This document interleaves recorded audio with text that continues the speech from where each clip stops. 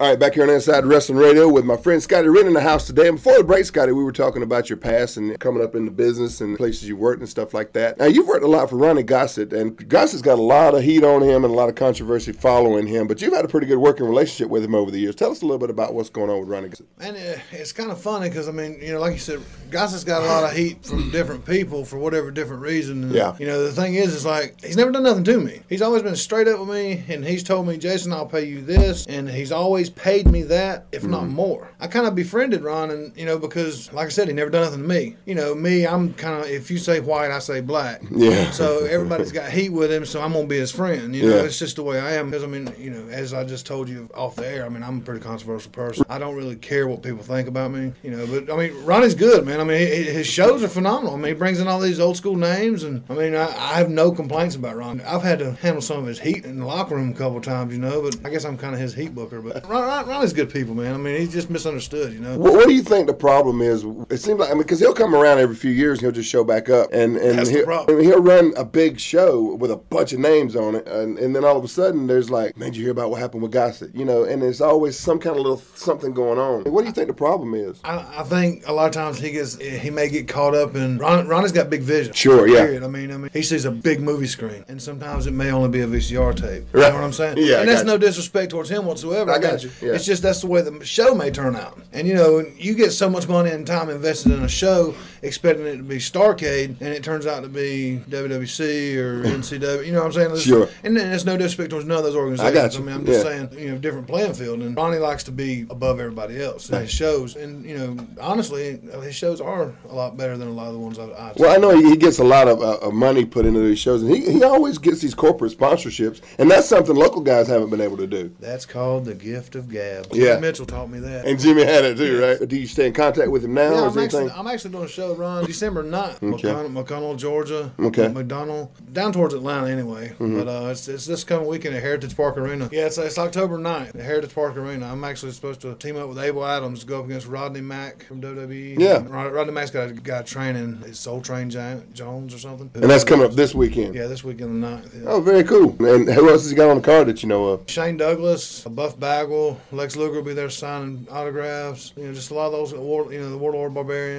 He's got a lot of those. That's a pretty big deal. He's got a house of names, man. He's only got a handful of, I guess, what I would call indie workers that he uses. Right, yeah. Chris Hammer could be there too, so him and his big nose. I hope you're listening, Chris. Speaking of heat, now you brought up you're a heat magnet and you get into some trouble here and there. Yeah, and I understand that you had a little bit of a controversial incident that happened up at NCW last weekend. You care to tell us anything about that? Absolutely. I'd be glad to elaborate. Osgard sucks. But anyways, Osgard. I know you know Osgard. He's been on your show. We had him in here. And, as far as I know, I hate Osgard. Okay. Because I met Osgard maybe 5-6 years ago. He and I worked up in Hendersonville. Anyways, he and I were in a match, and he hooks me in an arm bar. He starts cinching in on my arm. I start giving him a little office. Right. Apparently, he didn't know what an office was. Mm-hmm. And probably still don't. And a lot of people don't. So I did it once, kind of get a little squeeze to the arm. Right. Bro, you're a little too tight. Yeah. Bro, you're a little too tight. Yeah. Finally, I'm like, dang, he's not listening. So I kind of slapped his arm. I was like, bro, you're a little too tight. Yeah, give me something here. And he wasn't listening, man. And so I was like, okay. So I rolled up. I had a handful of kahunas, and I had to think what I could say. Yeah. And I grabbed him around his throat, and I literally stand from the ground from my back and pick this guy up and choke slam him almost to hell. And the sad part is, you can ask him about it, and I guarantee you don't even realize I did it to him. Right, yeah. That's how stupid he is. But anyway, long story short, that's the only way he knew me was through that. You never talked to him since that time? No, I don't even know the guy. I know who he is, yeah, right. He don't know me. So I go to NCW last Saturday and just to hang out and have a couple beers, see some old friends. Well, I noticed that he's working Crucifix. Crucifix is a great guy, by the way. Always respectful. And yes. So they're calling, doing their stuff, going over their stuff. I was just like, wow.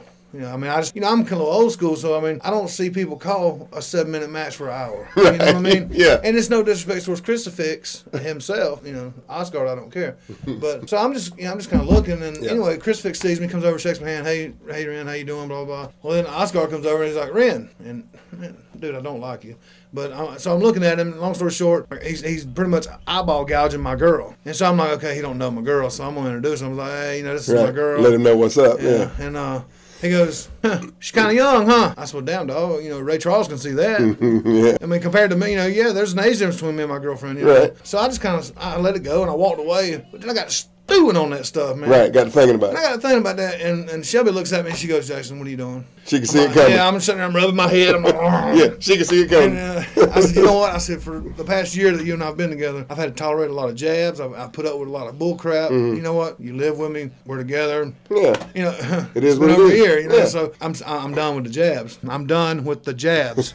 And so I decided to go there, and they're in the middle of Nashville. Disrespectfully, and I apologize to Chris Fix already, I interrupted them calling their spots. It's And- out back. Yeah, out back. Yeah. And I pretty much started telling Oscar off. Yeah, tell them what was what. Yeah, just going off. I can't repeat what I said on the air, but Sure. just pretty much let him know how bad he sucked. Not to ever disrespect me again. I made the comment to him. I was like, "Look, dude, when I'm here, I'm Scottie Wrenn. That's the only one you know. Yeah. Don't bring Jason Justice's life in here." And he said, "Well, who's Jason Justice?" I said, "That's my. You just proved my point. Mm-hmm.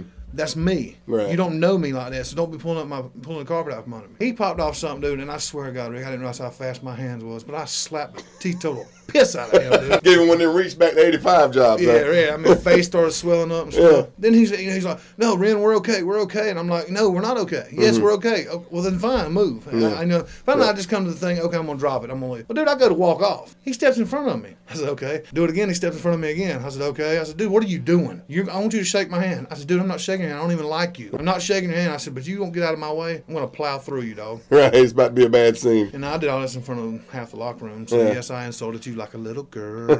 Well, here's the thing about Oscar. We're really short on time here, but the thing on Oscar is, and he said it in here, he believes to live his gimmick 24 hours a day. I think if you're out in front of the marks, that's fine. Sure. If you're in Walmart and you want to be in your gimmick, that's fine.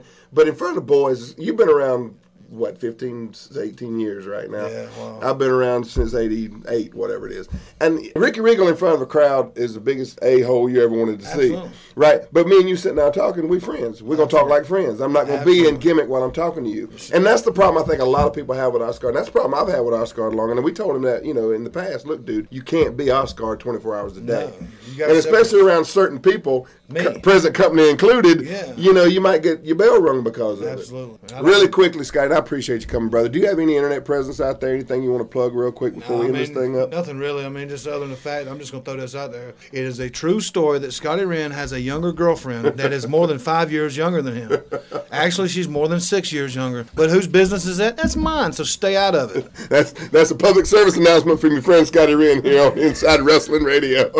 Heed this warning. Beep, beep, beep, beep, beep. All right, that's going to do it for the interview portion of the program. We'll be right back. More Inside Wrestling Radio coming up next.